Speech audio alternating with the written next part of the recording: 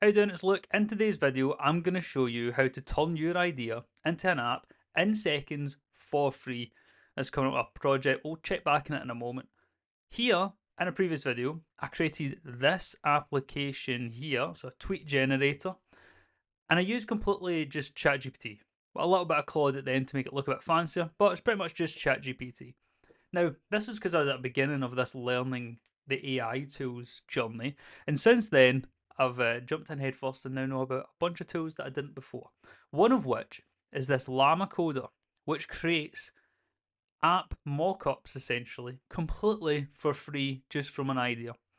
And so it gives you the code, as you can see here, and then it gives you the preview. So that video there was like 40 minutes.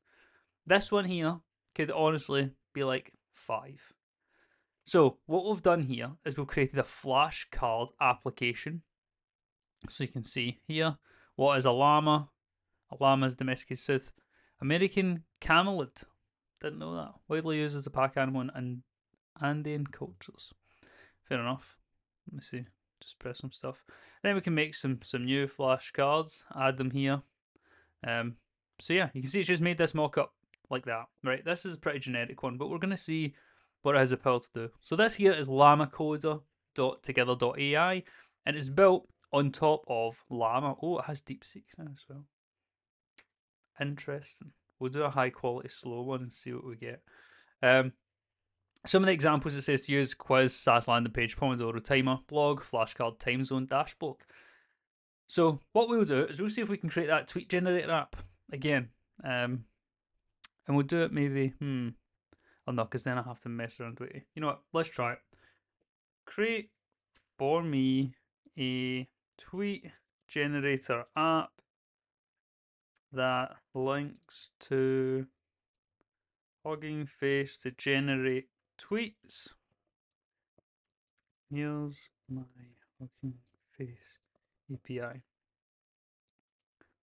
So let's go and have a look. We'll make a new token. An API key for reference is essentially, or an access token, is your key to use some service. It's like a key for a door, but for a service. So let's create a new token on Hugging Face. Hugging Face being essentially a place for AI models, as well as data sets, etc.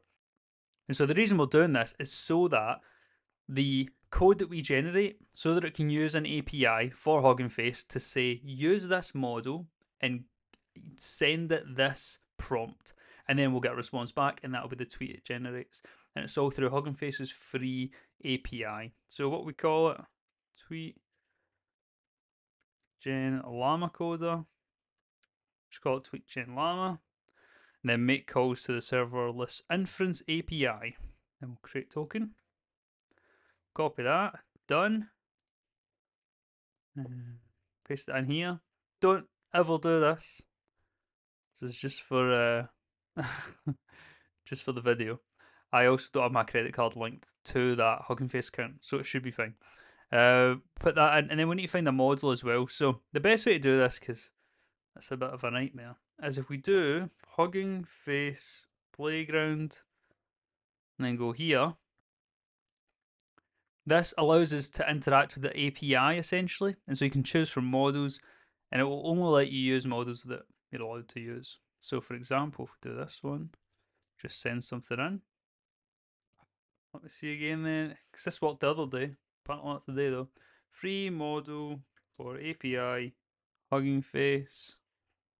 Right, so it's been a bit of a nightmare, so I'm going to go to the tweet generator app from last time, and we're going to find the one that we used previously. So Hugging Face API. So where do we define the model? This one here. There we go. Let's copy that. Paste it in. Use.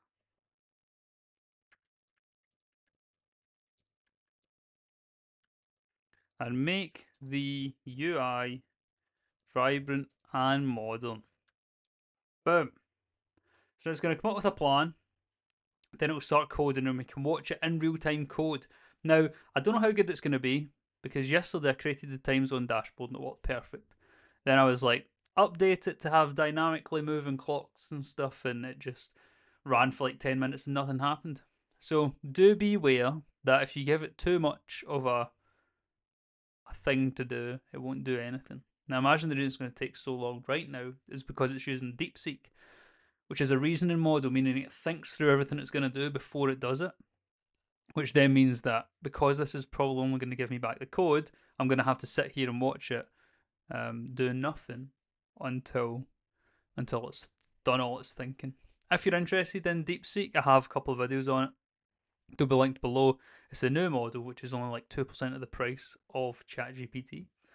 So, yeah, it's shaking up the industry, they say.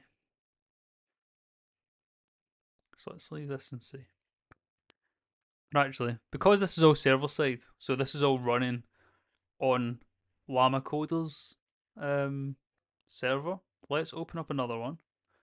And what we'll do whilst that one's going is we'll create a simple one on the other side. One thing, to be fair, as well, is that you can download the files, add them to your GitHub repo, but once you lose this chat, the chat's gone. So do be aware of that.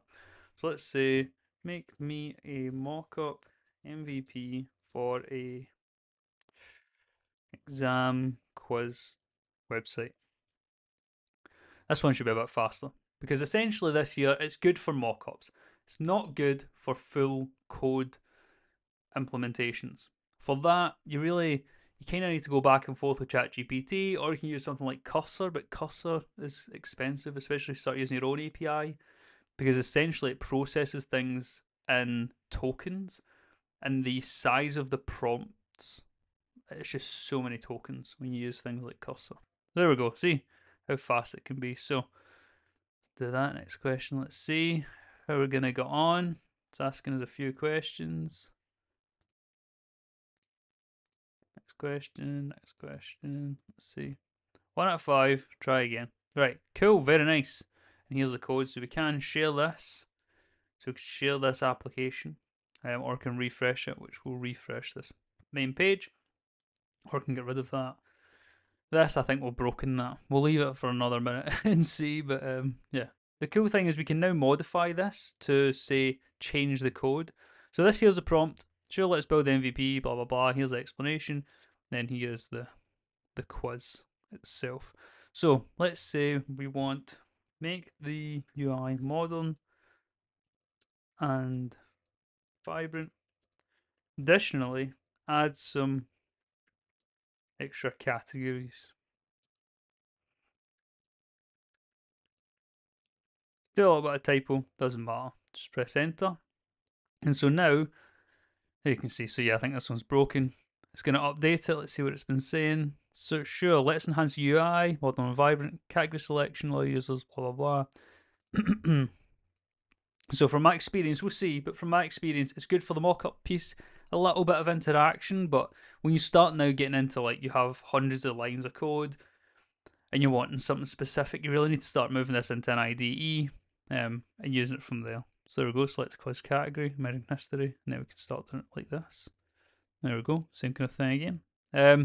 So yeah, as you can see, it's good for a proof of concept, or if you just want something kind of bare bones to then work from. For example, I have a startup that I am working on right now, and if I knew about this beforehand, I would have used this to make the mock-up. You just have the idea of exactly what you want, and then ask it to make it.